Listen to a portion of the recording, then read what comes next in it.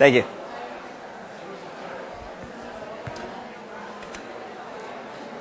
Okay. We are ready to get started again. Welcome back. So most classes before we get started, we'll do a little bit of housekeeping. There were a few things that I neglected to mention at the end of the first class relating to kind of syllabus relevant things. The first of these is I didn't really describe the extra credit. And also, is the volume too loud, too low, or good? I can't really tell from up here. You want it louder? Okay. Okay, is that better? Louder still? I should just put the microphone in my mouth. How about now? Better? Okay. Okay. So the way extra credit works in here is pretty much the same as it does in Intro Psych or a lot of the other sort of lower level classes where you can sign up to do experiments. What's the new system called now? It used to be Experimetrics, but it's SONA, right? They changed the system, but basically the idea is the same. You sign up for experiments. I think when you do that, you designate what class you are getting the credit for. If you're taking this class and cognitive psychology, you can't use the same study you do as extra credit for both. It'll be one or the other. So I believe you designate. And each hour of extra credit you do will add a half a point to your final 100-point total. Now, the critical thing here is that in the past, I used to always add in those extra credit points before figuring out what the average of the top 10 scores was. And I used to actually back then I used to do, you got a full point for each extra credit that you did. But people rightfully pointed out that if you're doing it that way, as long as the top 10 people all do the extra credit, it then basically just becomes a punishment for anyone who doesn't do the extra credit.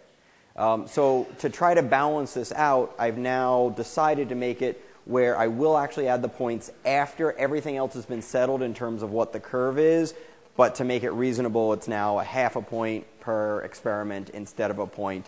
And overall, I think it works out to having about the same total impact on your grade.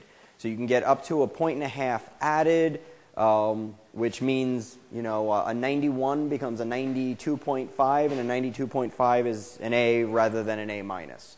So that certainly could have a substantial impact for a number of you.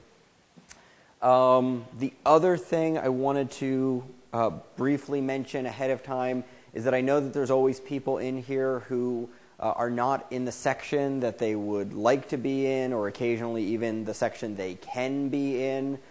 So a couple things about section. You do have to go to your officially enrolled section. Attendance will be taken every week. That section occurs. And if you're not in your section, you will be marked down as absent and get no credit for that section. So there's a couple things we do to try to facilitate folks being able to switch sections if they need to. First, and I'll try to remember this at the end, but I'll tell you now, at the end of today, at the end of lecture today, if you're someone who wants to, is willing to, or needs to change sections, come up to the front of the room at the end of class today. And then hopefully people can sort of talk briefly and figure out if there's any matches where people can switch. I've also set up on the Blackboard website a discussion board for people who are willing, wanting, or needing to change sections. So post your request there. Put it in the subject line of what you write. Can anyone switch to this time? Will anyone switch with me so I can get into that time? And that ends up working out for some of the people. When you find someone to switch with you, you have to go over to Psychology Undergraduate Advising together, and they can do the switch for you in the computer. It's not enough for the two of you just to say, we'll switch. It has to be officially changed. Otherwise, it's not going to show up on the TA's spreadsheet. Now, the one other option that occasionally and in limited ways gets used is if you really need to switch sections, you can discuss with your TA the possibility of moving from one of their sections to another of their sections. The reason why I'm a bit more okay letting this one happen unofficially is that it's the same TA grading you in both cases, but I leave it entirely up to the TA's discretion as to whether to allow this, and they probably aren't going to allow this too often, because if they did, what you would have is whoever it is that signed up for Friday morning sections would all say, we'll go to our TA's Wednesday afternoon sections. And there isn't room for 50 people in one section and for the other section to have 2 people. So this is something that gets used very sparingly, but if you really can't work it out to switch with someone else, you can talk to your TA and see if that's something that they would accommodate. Okay, so any other questions about course mechanics or anything before we get back to the good stuff, hopefully?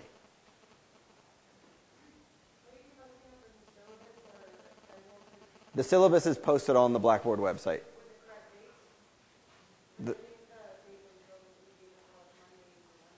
No, the date was the first day of the week. So it's just indicating which week it was. But it says at the top of the columns Tuesday, Thursday. Yeah. Okay. Anything else? Okay. So today we're going to be talking about situational construal and naive realism. Both are terms that social psychologists have made up over the last 30 years. Most of what social psychologists talk about are the things that everybody else already talks about in the real world, but sometimes we have to make up new words to talk about those things in a sensible way. I think that these two concepts are two of the most important concepts in social psychology, which is why there's a whole lecture devoted to them. And they go a long way towards explaining hypotheses 1 through 3 of the 5 hypotheses that we went through during the first lecture. So we're going to go through this, and I want to start, a lot of what I'm going to do today is try to demonstrate this concept for you. And so I'm going to start with a study that was done using the prisoner's dilemma game. Can I get a show of hands of how many people are familiar with the prisoner's dilemma? About half. Okay. So the idea behind the prisoner's dilemma is that there's 2 people whose outcomes are kind of jointly determined. So each of these 2 people can decide whether to cooperate with the other person or to essentially defect and not cooperate with the other person. And there are financial outcomes depending not just on what you decide to do, but what you decide to do in conjunction with what the other person decides to do. And usually you don't get to discuss it with the other person first. So usually you just have to decide for yourself what you're going to do, trying to figure out what the other person would want to do and kind of what you want the outcome to be. So this is what the prisoner's dilemma matrix typically looks like. And so let me just explain this. So imagine you're player A and you're playing with someone else, player B, and you're never going to meet that person. And you have to decide, are you going to cooperate or defect, which just means not cooperate. The other person has to make the same decision. And in each case, you get the amount of money that's in the bottom right corner, because you're player A. So player A is the bottom right corner of each of these. You get that amount of money as a function of where the other person kind of places you in the matrix. So let me explain, because I know this is a bit abstract. If you decide to cooperate and they decide to cooperate, this is your cell. You've both cooperated, so you're right here. The player B gets $3, you get $3. Okay? If the other person decides to defect and you cooperate, they get $4 and you get $1. Okay? So it's not simply enough to know what you did. You need to know what both of you did to find out what your outcomes are. And one of the interesting things that's embedded into this research design is that there's sort of 2 different ways you can think about the outcomes of this game. You can think about what maximizes the most money the 2 of you can make together. Okay, so if you want to say, look, we're in this study together and we want to maximize how much we jointly get, well, if that's the case, the highest combination you can get here is the $6 that comes from each of you getting $3 if you both cooperate. So this gets $6 total paid out, this gets 5, this gets 5, this gets 4. Okay? So if you want to maximize the joint amount of money paid out, you want to both cooperate. But if you want to maximize how much you make personally as player A, you never want to cooperate. You always want to defect. Okay? And here's why. No matter what player B does, you'll be better off financially if you don't cooperate. So let's imagine that player B has decided to cooperate. So I've highlighted these top 2 cells here. If they cooperate and you cooperate, you get $3. If they cooperate and you defect, you get $4. Okay? If, on the other hand, player B defects, if you cooperate, you get $1. And if you defect, you get $2. So no matter what player B chooses, you do better going over to this column than you do in this column. Okay? So that's just the setup for the game. That's not why I'm telling you about this. Why I'm telling you about this is because of a study that Lee Ross did back in the 1990s. He's a professor at Stanford, and in my mind, one of the 2 or 3 most important people in social psychology over the last 40 years. He's essentially retired now, so if you like his work as much as I do, you can't go work with him in graduate school because he doesn't really take students anymore. But his work is very, very important. So what he did was he took this design and he wanted to test 2 things against each other. He wanted to test sort of a personality account of who would be the cooperators versus the defectors. And then he wanted to pit it against a social psych account of the cooperators versus the defectors. And he did this in the following way. He went to the undergraduate dorms, and he went to the dorm advisors, the people who live in the dorms year-round with the undergraduates there, and who know the undergraduates really well. And he asked the dorm advisors to nominate the kinds of people they think would be cooperators in this game, and then to nominate other people who would likely be defectors in this game. Okay, so that's kind of a personality type of assessment there, saying, I think this is the kind of person who would generally do this versus that. And then he brought in all those people and he had them play the game with one other person. Okay? And the key thing is not who you're playing the game with, because you make your own decision without knowing what the other person has done. But half of the people were told that the name of this game was the Wall Street game. And half of the people were told the name of this game is the community game. Okay? They weren't told anything else differently. So everybody else had the rules explained to them the same way I just explained them to you, sort of showing what the payoffs are for each of your choices, that you have to cooperate or defect, the other person will cooperate or defect, you don't get to consult with each other, and here's the financial payoffs for each cell for you and the other person. So everyone got the exact same rules of the game, but half the people were told this is the Wall Street game, and half of the people were told it's the community game. Okay? And so then what he could do is he could pit the personality account against this sort of social labeling, social norm account.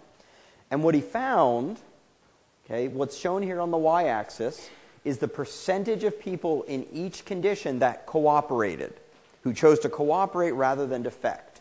And what you can see is that the obvious driving force here is whether people thought they were playing the community game, where people were really likely to cooperate, or the Wall Street game, where less than 50% of people cooperated.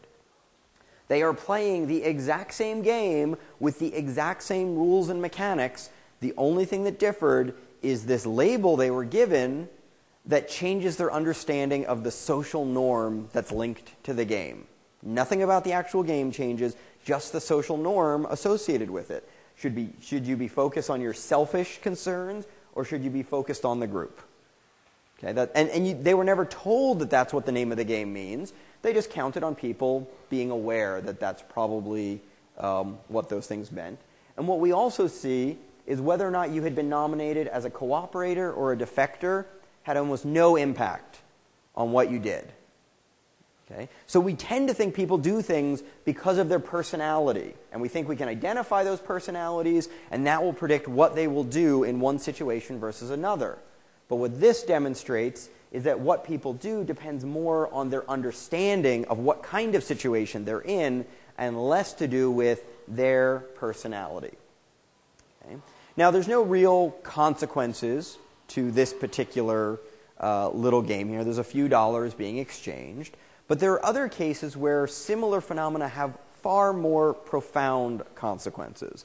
So this is starting to be a quite dated example, but we're in California, so I'm assuming that even though most of you weren't born at the time, you know that that's Ronald Reagan, and he was president for you guys a long time ago.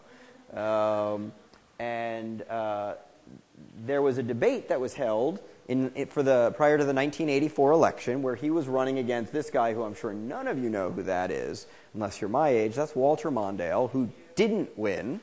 And at the time that this debate took place, it was about a month before the election, Reagan was a few points ahead, but it was very close. It was neck and neck. There was no sort of clear, obvious person who was going to win.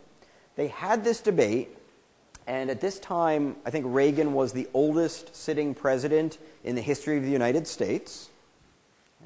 Okay. And people were starting to worry about his ability to serve.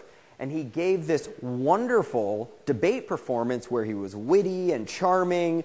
Somebody sort of brought up the age issue, and they said, Reagan, do you think that this age issue is a big issue? And he said, look, if my opponent isn't too concerned about his youth and inexperience, I won't bring up the age issue either. And of course, his opponent was 60, but he was like 75. And so he made this joke, he turned it around, and it was sort of a very memorable line, even though I just mangled it. And after this debate was over, this debate that took place, in front of an audience like this, but much larger, after this debate was over, Reagan took off in the polls and won in the biggest landslide in modern history. So people sometimes pinpoint this particular debate as a major, major contributor to the way in which Reagan won the election in 1984. Now, some social psychologists noticed something interesting about this election. They thought about the fact that this was done in front of a live audience, and that live audience was very loud and reactive. It's only in the last 10 years or so that audiences for presidential debates have been told that they need to essentially keep silent during the debates, which is kind of weird when you sort of hear those debates and you don't hear any reaction. But back then there used to be lots of reaction, audience reaction, and these social psychologists wondered how much the audience reaction might have been contributing to the perception of the home viewers who all watch this on TV. How much did that audience reaction contribute to the home viewers' perception of how the two candidates had done in the debate? So they ran a study. And in this study, they took the footage of this debate and they showed it to two groups of subjects who had not seen the debate live. So they hadn't seen the debate, they hadn't heard much about the debate, they were living in a cave somewhere. I'm not sure exactly what the deal was with these particular people, but they didn't know much about what had happened. Half of the subjects were shown the debate just like everyone else saw it on live TV, but for the other half, they used some sound engineering to remove the audio related to the audience reactions. Okay? So the audience reactions were all entirely removed, and then they had these two groups of subjects rate, what I'll show you is just the performance of Ronald Reagan in this particular debate. And what we can see is that the rating of Ronald Reagan is far higher, far more positive when the audience reaction was audible to the subjects listening to this compared to when those audience reactions were edited out. Okay? This is a dramatic difference. 45% thought he did a really good job. Right? That's probably not a debate win if you don't hear the people laughing to his jokes, whereas almost 70% thinks he wins if they hear the laugh track along with it. And so this goes to the idea that we all know that there are laugh tracks on all the terrible comedies that we watch, and we hate them. We see them and we just say, oh, that's, why would they do that? Everybody knows those sound really canned and they sound fake. But it turns out that they really work. They really work. We wish they didn't, right? This is a very disturbing thought. Because what's happening here is people are being affected not by Ronald Reagan and Walter Mondale per se, but by a bunch of strangers in an audience that we'll never meet. And they're determining whether we think Ronald Reagan did well enough in the debate for me to now go vote for him. Okay? Leave aside the idea that how funny the president is should not be an indicator of whether they should be the person with their finger on the button. But leaving that aside, even if that were a good indicator, you're leaving that to a bunch of strangers because they told the same jokes in both of these conditions. But only here did you have complete strangers telling you when you think you should think it's funny. People don't realize that this is happening. They don't realize that they're being affected by the audience reaction. And I'm sure if you asked any of these subjects, what determined your view of how the candidates did, they would focus entirely on the things that the candidates said, and they wouldn't focus at all on the fact that, well, I heard a lot of laughter after that one joke, and that made me think I should vote for that guy. Right? Nobody would say that, and most of us would be really disturbed if we believed that that's why we changed our vote or our thinking or settled on a candidate because of something like that. But this evidence suggests that there's a real good chance that that's what was actually happening. Okay, so I've talked about most of the stuff on this slide already, how humorous you find Reagan should have no effect on whether I want him, deciding our foreign diplomacy, finger on the button, whatever it is that matters.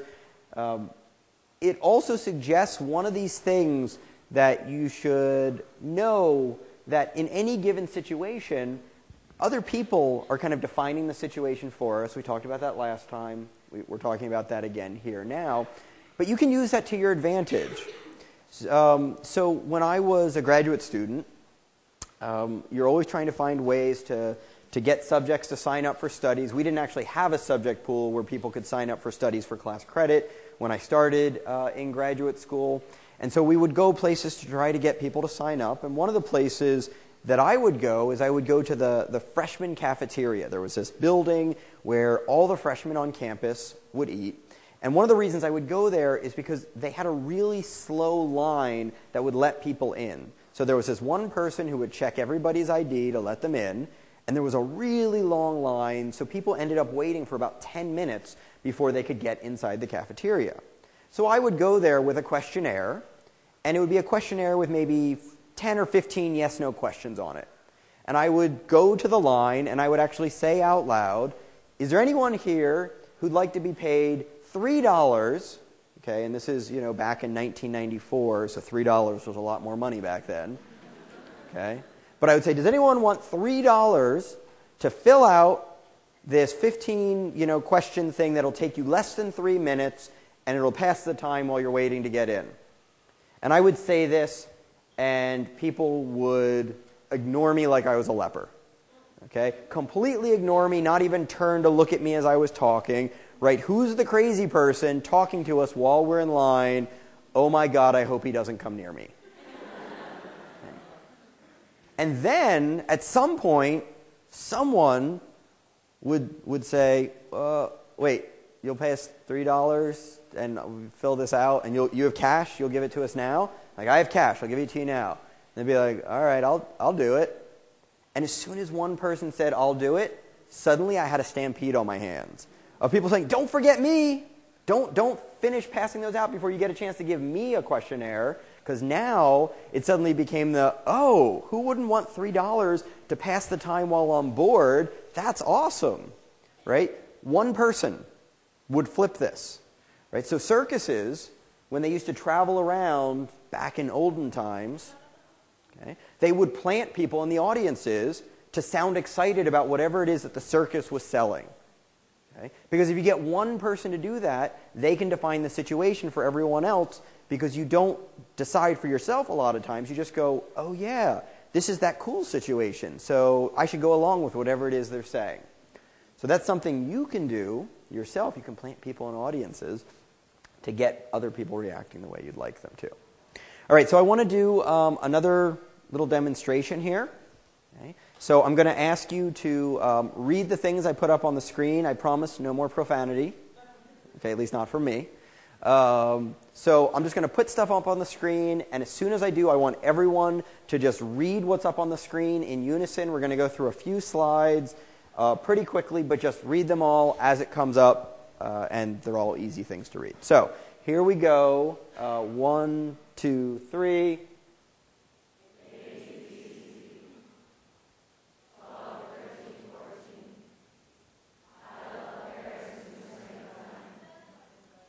All right, so for those of you who finished faster on this last one than the other folks, go back and read it again slowly. I love Paris in the springtime. Oh. Crap, is that going to be on the exam? Okay. So most people read this as I love Paris in the springtime, right? And that's the natural way to read it. This is one of those cases where the adaptive errors that I talked about last time occurs. When you read I love Paris in the springtime, except for the 0.1% of times, like right now where someone's trying to trick you, okay, you're actually going to read what the person meant to type. Right? We have a shared set of understandings of grammar and language and what goes together with what. The context of the meaning of the sentence and the grammar that we all understand as English speakers leads our brain to automatically only see the one the. Okay, because that's the only thing that communicatively makes sense. So it's not that you saw the two thes and said, oh, I'll skip the other one. Right? Usually you just don't see it. And this is the way we are, especially when we proofread our own papers. We tend to ignore these things where we have like the same word written twice. Thankfully, Microsoft Word now picks up on the same word written twice, and when it points it out to you, you go, who added that second the? Right? I sure as heck didn't do that, but somebody did. Okay. Did anyone notice anything else along the way? Just raise your hand if you noticed something else. Okay, a few people, don't say. A few people noticed something else along the way. So here we have 12, 13, 14. And here we have A, B, C. Look at that thing in the middle. Ah. It's the same thing. Okay? But virtually no one has any trouble. Who's virtually no one? I just heard someone say, I did. Okay, so she's now named herself virtually no one, because I just said virtually no one recognizes this. I'm kidding. So ABC, 12, 13, 14, our brain automatically understands what this is supposed to be based on the context. Is it surrounded by letters or numbers? I have never heard someone say A13C. I've done this for thousands of people, never once A13C. Okay. Always ABC, 12, 13, 14, and almost no one notices even though I leave it in the exact same spot on the screen. Right? Same spot, usually goes right by. And this means our brain is automatically making sense of the context. And in all likelihood, when someone makes up this font, they're doing it because they want you to read this as a B. Right? You're following their intent. But in actuality, it's ambiguous. Right? This is the B13 ambiguous thing. Objectively, it's neither. You can't objectively say it's one or the other, but your brain has no problem making that decision automatically, construing what that thing is, interpreting it automatically. So we don't see this ambiguous thing and say, well, with the A and the C around it, it's a good bet to say it's a B. At some level, your brain is doing that, but consciously, you're not. Consciously, you just see ABC. 12, 13, 14. Okay. So this goes back to what I talked about last time. We don't see snakes and then decide they're dangerous after the fact. The seeing involves these non-conscious inferences that happen at the moment of perception. Okay. Let's do one more of these. I think this next one, I want everyone to read to themselves, just because last time I did this out loud, it just sounded awful. So to sort of save everyone's ears, just read this out loud and raise your hands. Well, I'll tell you when to stop. Go ahead and read. To yourselves.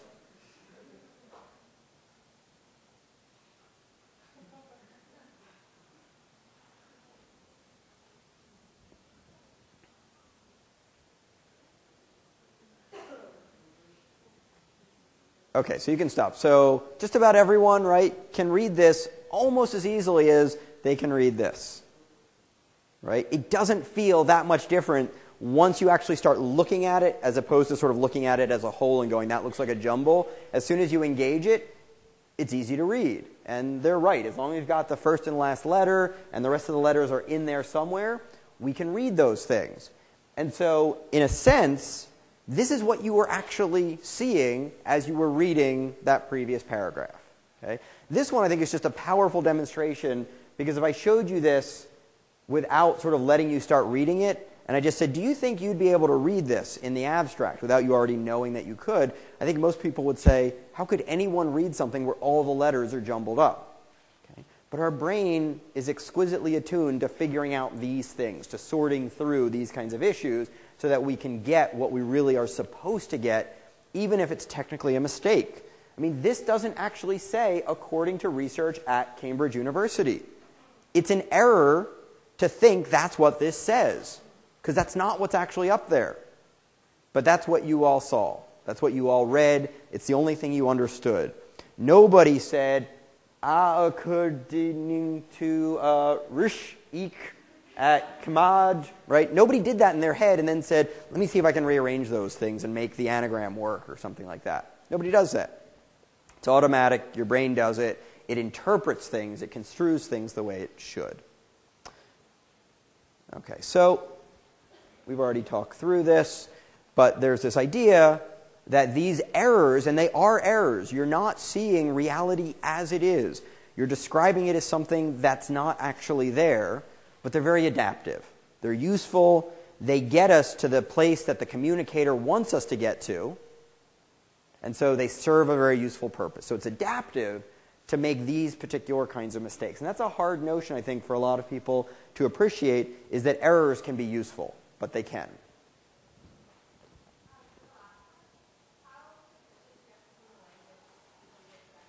That's a good question. How proficient do you have to be in a language to read it correctly when the letters are all jumbled?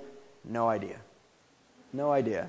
But I mean, I think it's an interesting question, because I think there could be interesting dynamics there. Because when we start out with another language, we are consciously translating everything in our head. And so, it's interesting what is happening at the moment when you switch over. Is that the same moment where you actually start to subjectively feel proficient in that other language? Are those things connected? I think that's an interesting question. So, I want to turn now to what's generally agreed upon to be the most important study in the history of social psychology. Milgram's obedience to authority. And you've all heard about this in Psych 10. How many of you saw the Milgram movie? Do they still show it? Smaller and smaller numbers show it. When I started teaching this 10 years ago, 95% of the people in here had seen the movie, and now very few people. But most of you are probably familiar with the idea behind Milgram's study, but we're going to talk about it in a different way here. We're going to talk about it from a situational construal perspective. But first, I just want to describe kind of the basic components of the study, how it went, so I can make sure we're all on the same page in terms of what was actually done.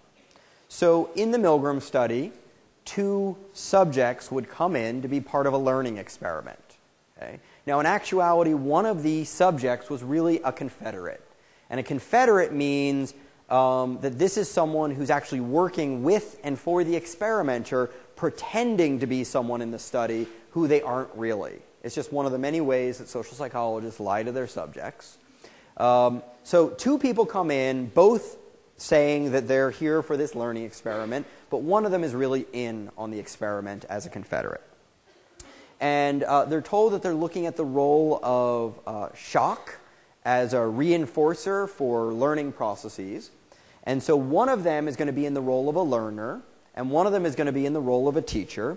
And the learner is going to get shocked when he makes mistakes on what he's learning to help use sort of punishment reinforcement to improve his learning.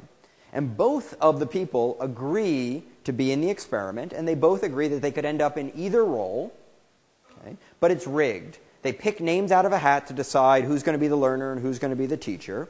But the Confederate always lies and says he picked up the piece of paper that said he's going to be the learner. Actually, both pieces of paper say teacher on it, okay? But the learner says, oh, I got the learner piece of paper, but he never shows it to the other person. And they say, okay, fine, you're the learner, and you, the real subject, they don't say that, you, the real subject, you're the teacher. Now, there's going to be shock involved, and the learner is going to be getting these shocks, but we want the teacher to be able to appreciate what the shock feels like. So they take the teacher, and they have the teacher go into the room where the shock device is, and they put their arm down, and they shock the person with, a mild to moderate shock, not a very intense shock at all.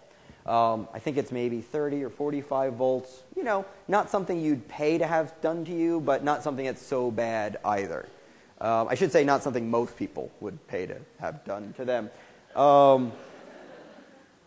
There are all kinds of people. So the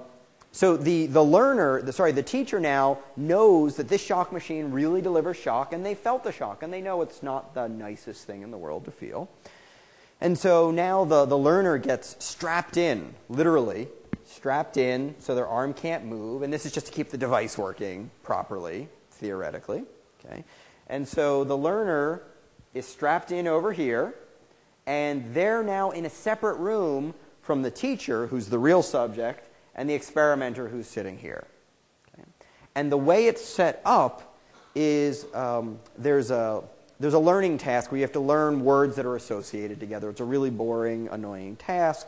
And every time the learner gets it wrong, they get a shock. Okay? And they get a shock. The teacher has to deliver the shock by flicking one of these switches. Each of these switches delivers a different strength shock. So it goes from 15 volts all the way up to 450 volts. And each time the subject, the learner, gets one wrong, the teacher, who's the real subject, has to go to the next voltage, which is up in 15-volt increments. They have to go up 15 volts to the next switch and deliver a shock. They have to say something like, that's incorrect, and then they give the shock. Okay? And to make sure that the learner appreciates the different levels, right, there's also these subjective descriptions given: slight shock, moderate shock, intense shock, extreme shock, danger, severe shock, and then XXX, pornography. Okay? Which, if you think about it, may explain why the results turned out some of the ways that they did. This starts, and the subject, the learner gets a few of the answers right, and then they get one wrong, and they get 15 volts. Okay, and then they move up every time they get one wrong. And what the experimenter is interested in is the point at which the subject who's controlling the shock machine will sort of say, I'm no longer going to deliver these shocks to the other person. I stop. I want to be out of this experiment. I won't do it. Okay, when will they stop obeying? And to help this along, the learner who's in the other room, who isn't actually getting shocked at all, the learner goes into the other room and plays a set of preset audio responses to the different shock levels to help incentivize the teacher to stop. So at 75 volts, which I guess is about the fifth error that they make, they get up to 75 volts. For the first time, the learner gives a little grunt. Okay? And then at the next couple levels, they start giving more painful groans.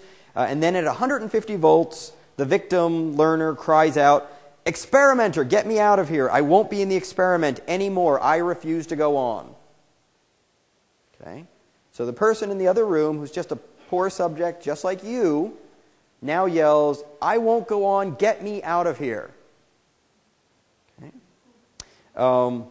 At 180 volts, they yell out, "I can't stand the pain."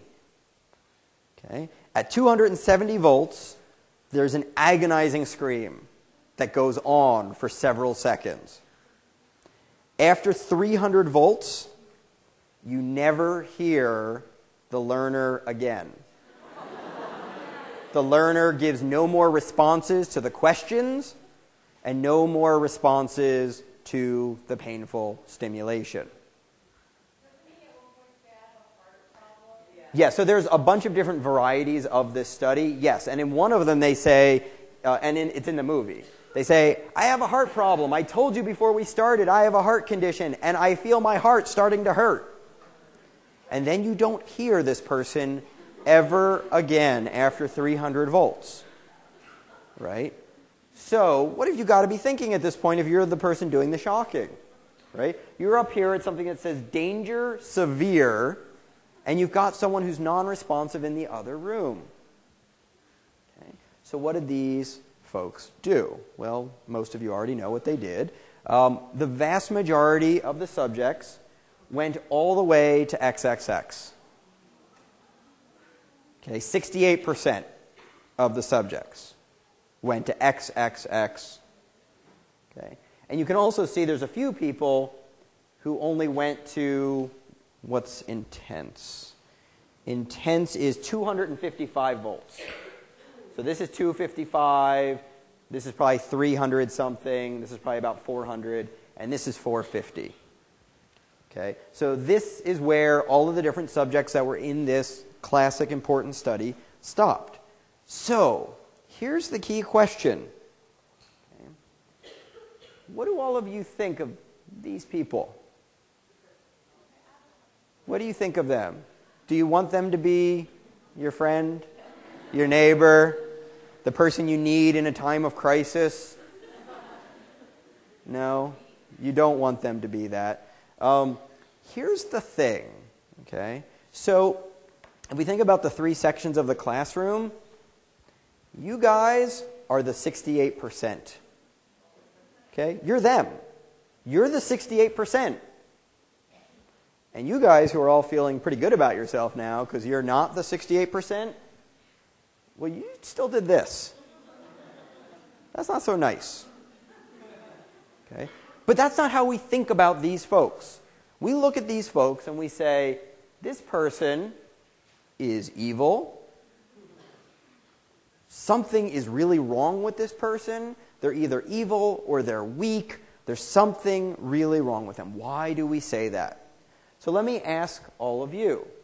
How many of you would stop when the person says, "I won't do this anymore. Get me out of here"? That's at 150 volts. How many of you would stop delivering shock to someone when they say, "I won't be a part of this anymore"? Okay, I would, right? Who wouldn't stop then? Like, I don't care about shocking that person. I get no joy out of that, and they're saying I want out. I'm not going to keep going. Okay? Except, while that's our theory of what we would do, we're wrong. Okay? This is what we actually do. This is a way better predictor of what you would actually do than what you each think you would do. But what we do is we use what we think we would do as our standard for evaluating these folks. Right? It's just like the example where you're driving on the road that I used last time.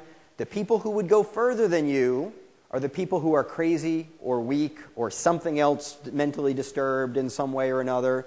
And so if I believe that I would have stopped down here when the person first complained, then all these people are terrible. Okay? So this comparison that we do is what I refer to as the reasonable person standard. It gets used in the legal context as well. But, who do we know that's more reasonable than ourselves? So it's not the reasonable person standard, it's the what would I do standard. Right? I am the reasonable person. We all think we have all the common sense in the world. So if I was going to do X, that's the reasonable thing to do. Okay? So anyone who does what I think I would do is just doing what's expected. And anyone who goes further, right, is crazy, mean, stupid, or biased. The rule of crazy, mean, stupid, or biased. Anyone who does worse than what I think I would do, it's crazy, mean, stupid, biased, or in this case, weak. We can add to it. And the problem here is that we have an inaccurate estimate of what we ourselves would do. And so we're using a very poor point of comparison for judging those folks who actually went through the study. Now, to be fair to all of you and everyone else who's ever sort of heard of this before, Milgram actually went and did his homework before he ran this study. After he ran the study, there were so many ethical complaints raised about the damage that he might be doing to the people who were providing the shocks. Incidentally, that's actually just not true. The vast majority of the people who delivered the shocks said, actually, I learned something profoundly important about myself in doing this. And they still said that years later when they were followed up with. But Milgram did his homework ahead of time, and he went to a sample of, I believe, 60 psychiatrists. And he said, is there any risk to the people who are going to be the teachers, the actual subjects in this study? And they said, the psychiatrist, I think all but one of them said, there's no risk at all because none of them are going to agree to shock. As soon as the learner says, I want to stop, everyone's going to stop. So all the psychiatrists said, yeah, there's no danger because your experiment's going to end in 5 minutes.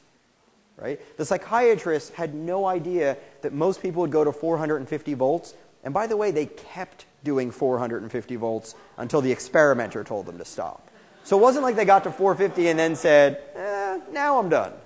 Okay? No, they just kept going, and then eventually the experimenter would say, all right, that's enough. We can tell you what's going on here. So we don't realize, and neither did psychiatrists, that most of us would be in that highest category. And the really disturbing thing is most of you still don't realize that.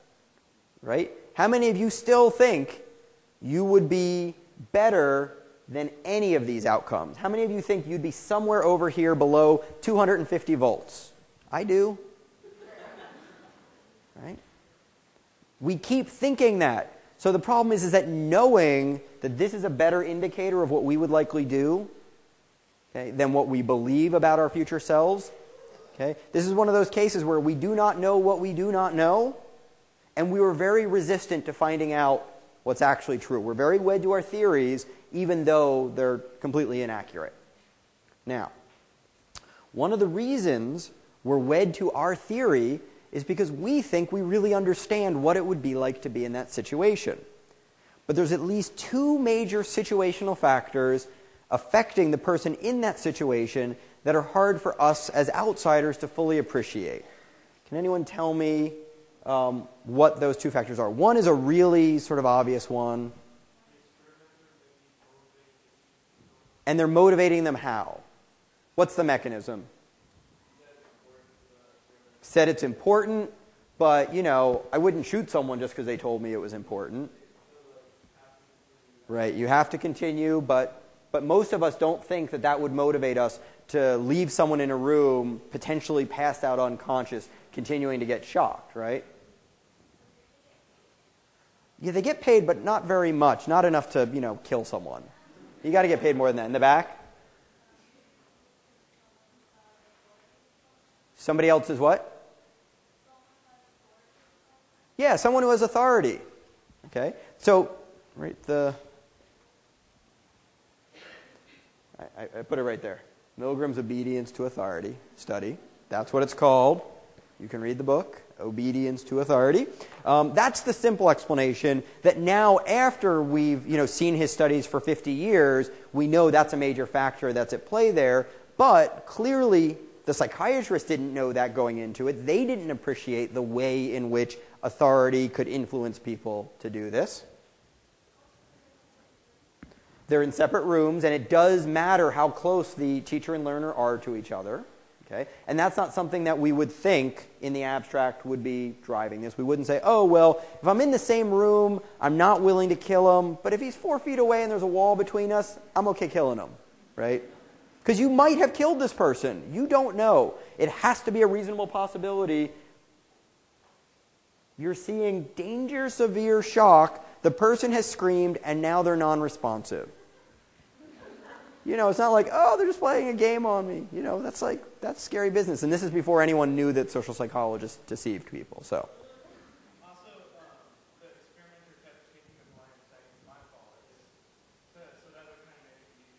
Right, so this is one of the ways that we use authority is we say, well, I'm not responsible, they are. Okay? But, you know, if you've ever watched any crime shows on TV, you pull the trigger, you're responsible. There might be someone else responsible too, but you're going up the river if you kill someone, even if someone paid you, as if even if makes it like a good thing. Well, they were the ones who really wanted it, not me. Okay? That doesn't work. And we know that, you know, people who are soldiers can be held accountable when they engage in behavior simply due to obedience when, you know, the behaviors are considered, you know, war crimes and things like that.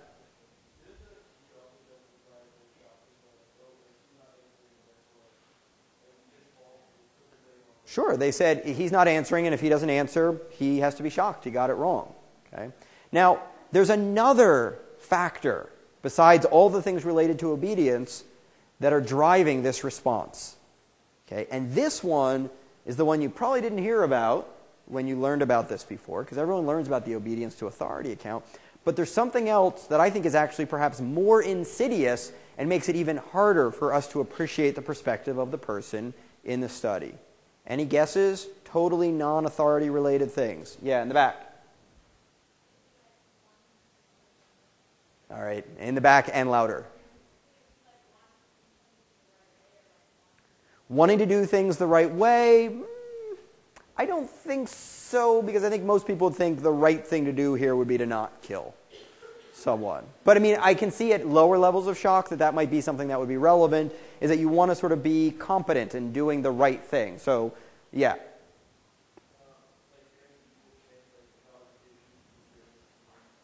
Oh, so it could have been me getting killed. So it's okay.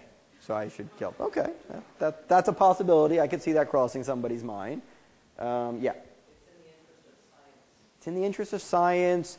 Yeah, but come on, how much do these people actually care about the interest of science? Like a little, like that does matter, but not enough to kill someone, right?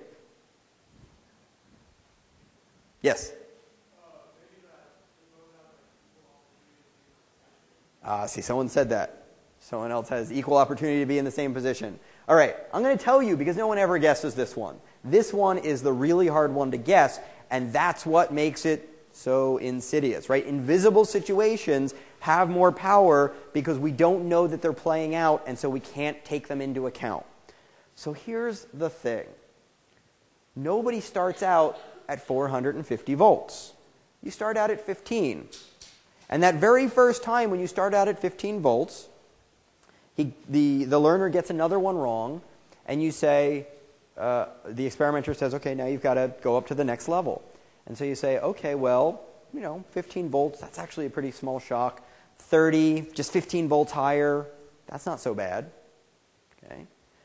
Now you've gone up to 30, and now they say, okay, next time you get one wrong, you've got to go up another 15 volts. Well, going up 15 volts, that's so bad. There's never a time at which going up 15 volts is what crosses the line between your behavior being ethical and unethical. And the tricky thing is that somewhere along the line here, you've crossed the line. I don't know that we could come to an assessment of where that line really, really is. Maybe that line is, I won't be in this study at all to begin with. I'm not sure. But the key thing is, once you start progressing, as you're a subject in this study, you're not thinking, is it okay to give someone 255 volts of shock? What you're thinking is, I just gave someone 240 volts of shock. Is it okay to add 15 volts? Well, it's always okay to add 15 volts. 15 volts isn't the big deal. Now, here's the thing. If you want to say 255 volts isn't okay, was 240 okay? Because you just gave 240. Okay? So in order to stop, you have to decide not just that the next thing that you would have to do is ethically inappropriate, but that what you've already been doing is ethically inappropriate. And it sneaks up on you. Okay? Because you're thinking about that 15 volts, and going up by 15 volt increments isn't that much. And so you find yourself on what's called slippery slope. Okay, a slippery slope is where you ever so slowly get yourself kind of committed to doing things a certain way, And now to untangle yourself means looking back on what you've already agreed to do and saying that was inappropriate. And remember hypothesis 5, right? We're motivated to be consistent. We are motivated to be consistent with ourselves and with what we believe in. And we don't believe in hurting people. Okay? And so for me to be consistent, I've got to say that whatever I choose for 255, now that I've already done 240, is consistent with what I did for 240. Okay? If it's okay to do 240, it's got to be okay to do 255. And if I now decide I won't do 255, that means it wasn't okay for me to do 240 or 225 or probably a number of things that I've already done that cause someone else great pain. So we're motivated to not see those past events as bad behavior. And that gets in the way of seeing the next event as being bad behavior. Okay? That's subtle. If I took any of you in and just said, hey, I want you to give 450 volts of shock, no one would do it. And they've run those studies. So when you just start with the high levels right off the bat, that's easy. Everyone says, no way would I give that kind of shock to someone. But if you sneak up on someone and you actually are really having the person sneak up on themselves in a sense, right? They're slowly committing themselves to more and more sort of devious acts. There's no point at which they go, there's the line and I won't cross it. Because they have to at that point say, you know what, I already crossed it. So this is a powerful thing that no one ever sees. And so when we look at them, we say, well, I would never shock over 150 volts. And maybe if we just brought you in and said, here, give someone 150 volts of shock, that's true. But it's not true if I had you start at 1 volt and then go to 2 volts and then 3 volts. And it's very hard for us to figure that out on our own.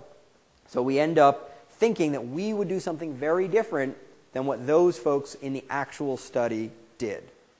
So we misunderstand the experience of those individuals. Okay, so why do we misjudge others? Because we have the wrong model of experience and perception. We don't understand how our own experience and perception works. We tend to think that we're camcorders, video recorders, that accurately record whatever reality is, and it's just reality's out there. It gets imprinted on my video camera. That's me. That's my mind. And I just sort of simply have the facts after that. So there's events out in the world. They're visible to us. And as a function of that, we simply know reality directly. And this lets us sort of generate accurate assessments of other people's thoughts, behaviors, morality, their personality, and so on. Now, in reality, I think what social psychologists and also Buddhists about 2,000 years ago figured out is that the way we see the world is entirely constructive. We're not like camcorders at all. It's a constructive process where on the front end, there's events of interest, just like here, and then there's other things that are invisible to us. Okay, there's other things that we can't detect about the situation. We may not be able to see the authority that's influencing that person, so that can be invisible to us. Okay?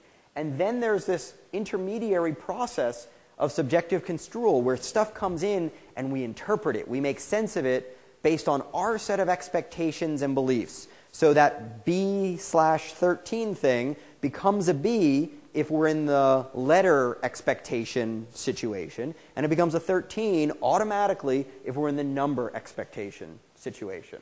Okay? That's a construal process, and I'll come back to that, where we construct reality, but we mistake that constructed reality for simply knowing and reading off reality from the world around us. Okay. So I want to spend a little time on the definitions of some of these terms here. Sorry, just looking at some stuff on my slides. So these are sort of the 3 key terms. These are the 2 terms that make up the title of the lecture today.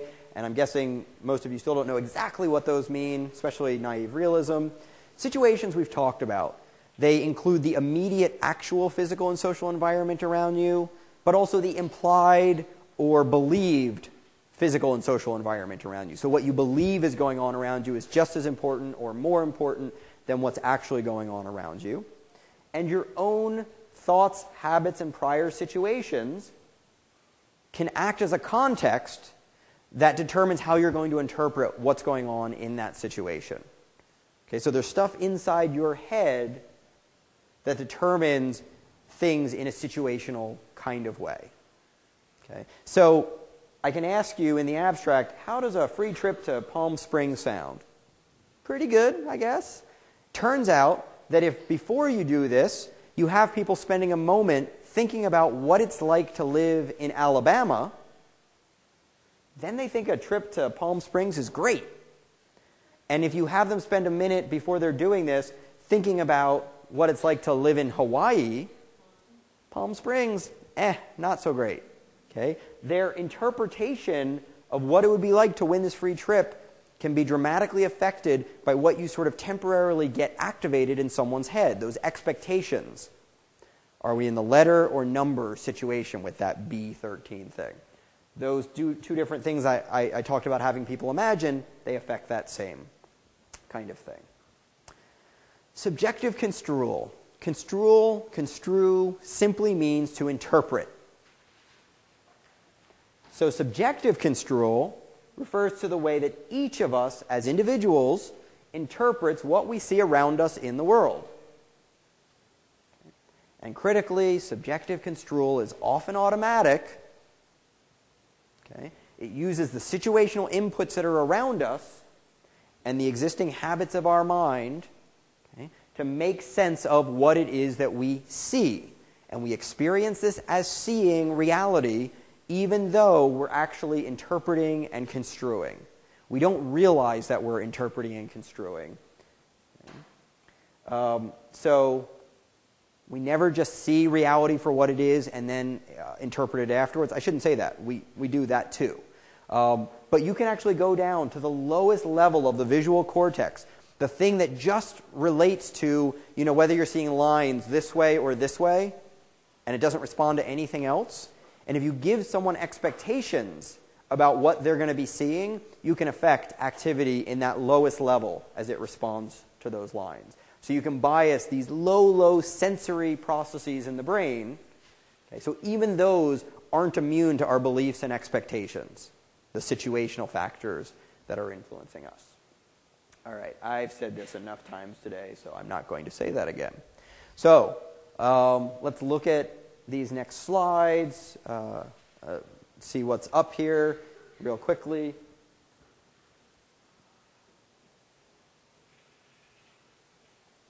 Okay, so what was up there? Right, there's a moving dot across the screen. We experience it as a moving dot, right? But of course, it's just 3 separate PowerPoint slides. And the dot on the first PowerPoint slide bears no relationship in reality to the dot on the second slide or the dot on the third, right? They're unlinked. They have no relationship to one another. But they feel like it's the same dot to you because your brain tells you that's a dot moving across the screen. Okay? This is the same way that all motion pictures that we see work, right? There's no movement in the movies that we see. There's a series of still frame pictures that get played by rapidly, and our brain interprets that as motion. There is no actual motion in those. Okay, it's something that we perceive. Now, I want to turn off the lights for this next one. Let's see. Yes, we're talking about construal. We're talking about interpretation.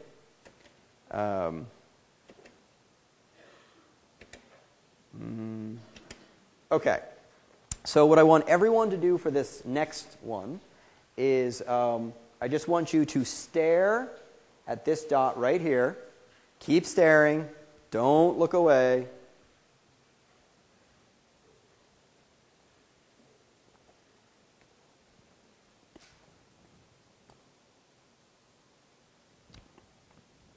Keep looking. Keep looking.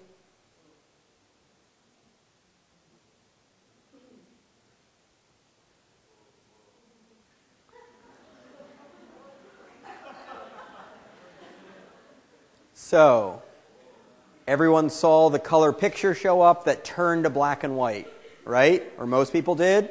Raise your hand if you saw that. A color picture turned to black and white. Okay, there is no color picture, right? It's just a reverse image thing that's done so perfectly that you then see a full color image for a couple of seconds. I know. Okay. Right, this is very powerful and persuasive, I think, because you actually saw a color picture. Right, there's no difference between seeing a color picture and having it set up by your brain to do that than seeing an actual color picture. Your brain doesn't know the difference between those two. So it doesn't know that in one case, the past situation that you were just in makes you think it's a color picture, and now, in the other case, it's because someone actually shows you a color picture. Your brain doesn't know the difference between those two, so it's difficult to take into account, but with situations like this, we can show how your brain is actually working. Okay? So, as far as we're concerned, it really was a color photo. It just wasn't physically up here out in the world, but as far as our mind and brain was concerned, it was.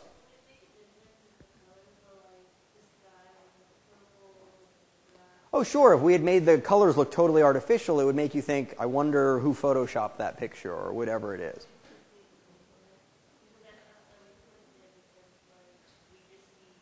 No. You put it there because these are the reverse of all the colors that you ended up seeing here. So they basically are tiring out particular visual receptors, and when those tire out, they then tend to see the opposite when you're shown black and white. Okay, so naive realism. Okay. We've gone through these top things already. Experience is constructed through a process that we call subjective construal. We often aren't aware that it's happening, so we don't realize our own contributions to our experience or the effects, invisible effects of situations on our experience. We don't realize any of those things, and therefore experience seems real and objective. I'm just getting reality for what it is. Naive realism is a disbelief in or a lack of appreciation for subjective construal and the fact that subjective construal can lead to multiple reasonable perspectives. Okay? It's a disbelief in the fact that you and I could see the exact same thing differently, and it's not because you're crazy, mean, or stupid, or biased, or weak. Okay? It's thinking, I'm a camcorder, you're a camcorder. If we target our camcorder on the same event, we're going to get the same reality, because that's how it works. So naive realism means you believe in the camcorder model of seeing the world, and naive realism means you don't believe in the constructive model of seeing the world. Now, I have to give a caveat to this. I'm guessing a lot of you now believe in something like the constructive model of seeing the world. But you believe it reflectively. You believe it as something you sort of technically know, but you're going to walk out of here and walk around just as if you don't believe it. Right? So it's one of these abstract ideas, but it's not something embedded in your immediate way of seeing the world. So when I say lack of appreciation for, in our ongoing moment-to-moment experience, we tend to all become naive realists, even if in the abstract we know, well, really it's all constructed and you could have a different perspective. It doesn't matter. When my wife disagrees with me and I've seen reality and she sees a different reality, it doesn't matter that I've taught this lecture 15 times, right? She's crazy and I'm right. Okay, it usually turns out that she's right and I'm crazy. But that takes me a couple days to figure out. So, even if we believe in this model, we don't believe it all the way down in our system. It's very hard to get that deep into the system. What are the consequences of this? Okay, the consequences is that we can't imagine other people having different experiences given the same inputs. As I said, two camcorders on the same event record the same reality, and when they don't, their camcorder must be broken. And in psychological terms, broken means crazy, means stupid, biased, weak, those sorts of things. Not, oh, they might have a really great perspective. Maybe I should think about what they're saying as an interesting input and an alternative way to think about what I saw. No, we don't do that. That's not what we do, because we don't think that it's something we kind of thought about and came to a conclusion about. We think we saw reality. And there's only one reality, and if I saw it, you either saw it or you didn't. So we're going to spend the next couple minutes getting ready to end, but before we do it, we're going to do a demonstration. Okay? I have to look at my slides here to make sure. Okay. So, this is called the tapping demonstration. Okay, this taxes my musical abilities every year. So, I'm going to divide the classroom into halves. And I'm going to blind myself in the process. Okay, so, you're group 1. You're group A. Okay, group A, group 1, group B. Group A, group B. If you're right down the middle here, pick your side and stick with it. Okay, you get free will here. You get to choose your side. So pick a side down the middle, stick with it. So I want everyone in group A to close your eyes, but don't go to sleep. Just close your eyes. Okay, everyone, group A, closed eyes.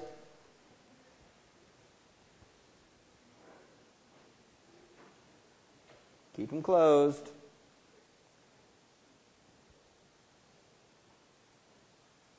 Okay, everyone in group B, you all saw what was on the screen? Okay. Okay, you can open your eyes.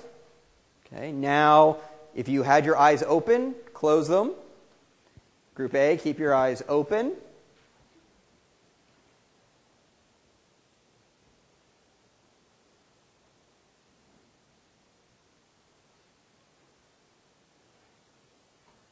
Okay, so everybody on this side saw what was on the screen? Yeah? Okay, so everyone, eyes open. Here we go. Better or for worse? Okay.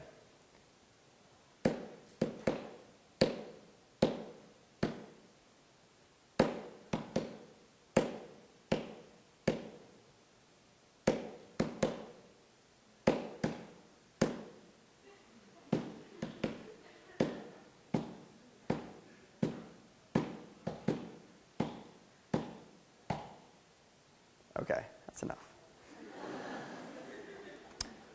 Okay, so raise your hand if you knew what song I was tapping. If you knew what song I was tapping, raise your hand.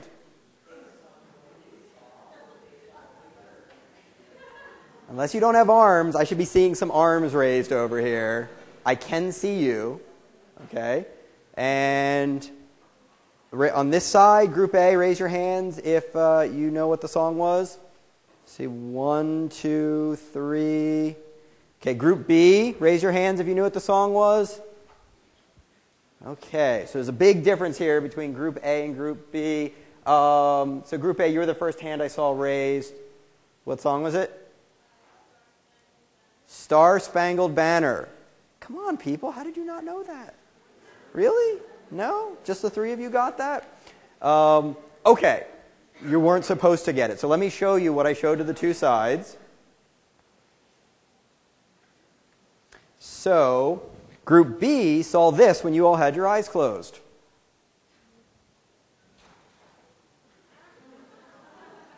Okay?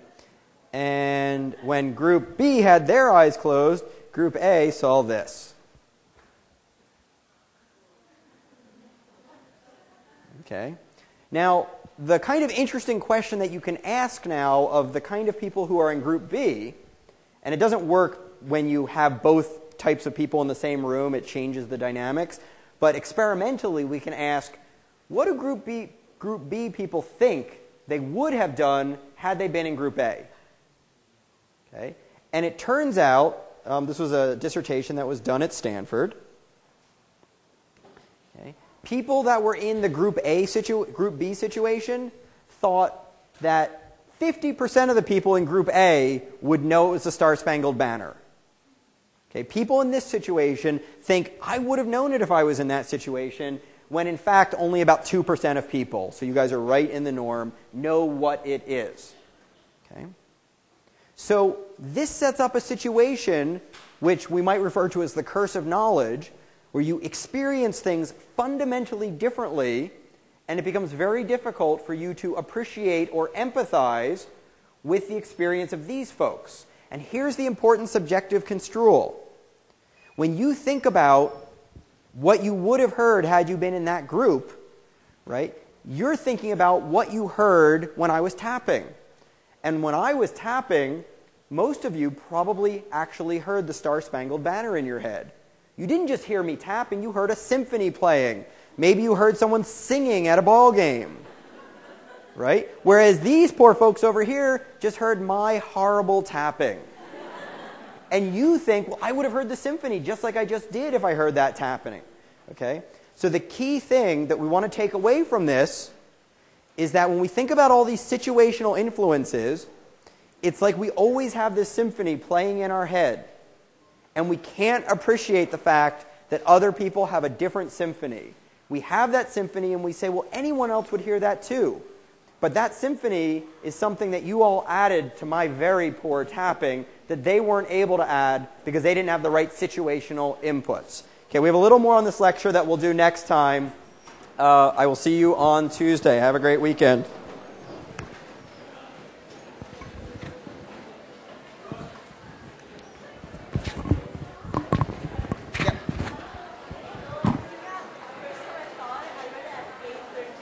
Oh, really?